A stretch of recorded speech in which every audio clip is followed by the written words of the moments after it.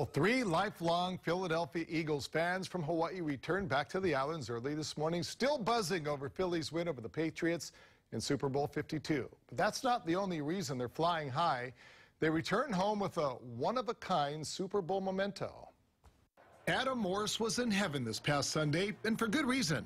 He lived in Philadelphia in the early 90s when his mom attended law school there, so his loyalty goes way back. He says as soon as the Eagles clinched the NFC Championship, he and his 2 brothers booked their flights and found a room in Minneapolis.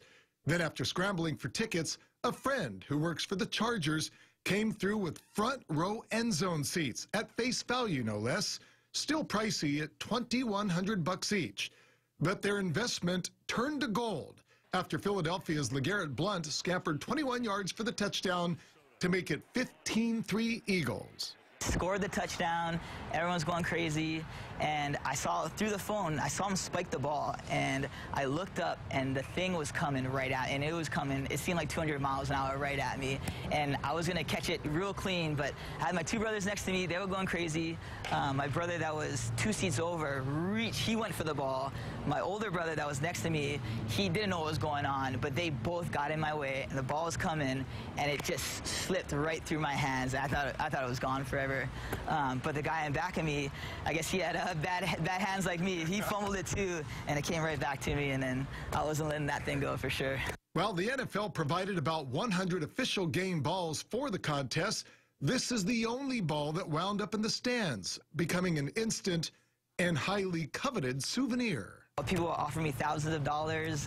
One guy offered me his credit card and said, "This is yours, go spend whatever you want on it."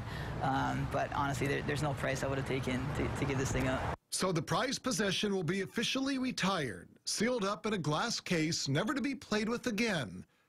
But not before one final play. All right, Howard, you got to promise not to drop this one for me. Yeah, it was the catcher at UH, right? All right, let's see. I trust you.